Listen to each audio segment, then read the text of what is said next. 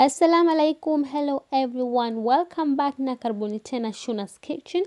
Na leo tutaangalia jinsi ya kupika mini donuts. Kama huja subscribe kwenye channel yangu, hakikisha unagusa neno subscribe hapo chini na kugusa kengele ambayo itatokezea mbele ya neno subscribe ili usiwe napitwa na kila video ambayo nitakuwa na post. Mahitaji yetu ya leo itakuwa ni unga wa ngano, vikombe viwili, sawa na robo kilo. Nimetumia kikombe hichi kupimia, lakini kama unatumia kipimo cha kilo ni sawa na robo kilo. Siagi ama blue band kikombe kimoja. Sukari kikombe kimoja, lakini nimepunguza kidogo. Kama hupendi tamu sana unaweza kupunguza. Baking powder kijiko kimoja. Cocoa powder kijiko kimoja. Nitatumia na arki ya vanilla pamoja na rose kiasi. Mayai matatu ya kiasi, kama madogo tumia 4, na nitaenda kutumia maziwa. Maziwa nitaweka kiasi, mtaona. Na leo nitatumia blender kusagia ama kuchanganyia mchanganyiko wangu wa mini donuts. Lakini kama utakuwa na mashine ya kusagia keki, unaweza kusagia. Ni vizuri zaidi ama ni sawa. Nitaanza na kuvunja mayai pamoja na sukari na nitaanza kusaga vitu hivyo viwili.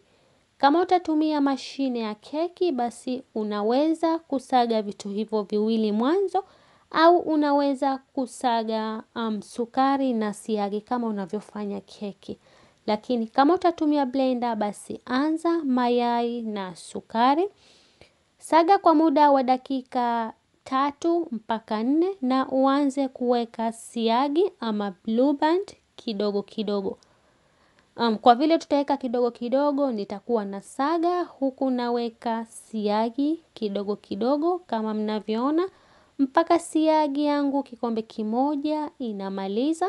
Nitaendelea tena kusaga kwa muda wa dakika 2 mpaka kila kitu kichanganyike, na mchanganyiko wako unatakiwa uwe kama hivyo.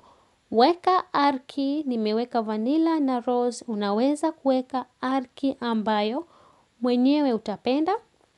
Na nitaweka maziwa ya maji vijiko viwili.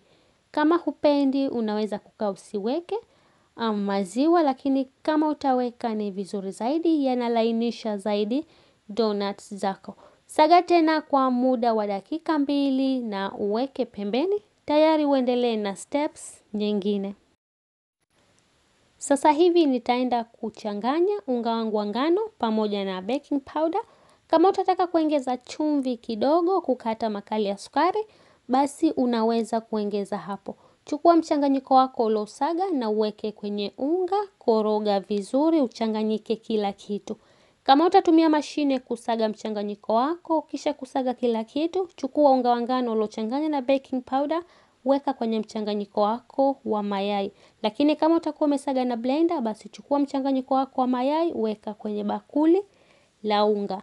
Ukisha kuchanganya vizuri, weka pembeni, na mie leo nitatumia hii piping bag kuweka mchanganyiko wangu wa mini donut. Lakini si lazima, kama hupendi au kama huna, utaweza kutumia kijiko pekee. Lakini mimi nahisi ama naona ni urahisi zaidi nikitumia piping bag kwenye kuweka mchanganyiko wangu wa mini donuts. Nimeweka nusu tu kwenye piping bag moja, na mchanganyiko wa pili ama nusu yake nitachanganya na cocoa powder. Kama hupendi rangi mbili, unaweza kufanya rangi moja, vile ambavyo mwenyewe utapenda. Changanya vizuri cocoa powder. Ikisha kuchanganyika, weka mchanganyiko wako kwenye piping bag, au kama nilivyosema unaweza kuweka kwenye mabakuli mawili tofauti na ukatumia kijiko. Na tutahitaji mashine ya kufanyia donut ambayo unaweza kuipata maduka yoyote ambayo inauzwa mashine za jikoni. Na pasua piping bag yako ambayo umeweka mchanganyiko wako wa mini donuts na uweke kwenye mashine yako kama hivyo. Hapa kama hutumii piping bag, unaweza kutumia kijiko kuchota mchanganyiko mweupe na wa cocoa ukaweka kwenye mashine yako. Usijaze sana, lakini vile vile usiweke kidogo sana. Funika mpaka viwive.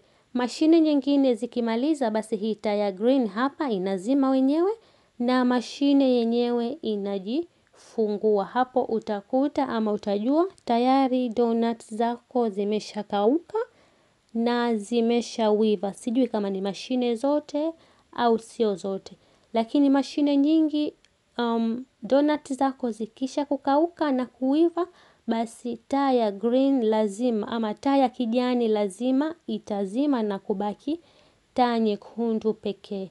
Baadhi ya mashine zinajifungua kama hii ya kwangu mimi. Zikisha kuiva ama zikisha kukauka vizuri, zitoe ziweke sehemu kwenye sehemu ambayo itaweza kuzifanya donut zako zipoe vizuri.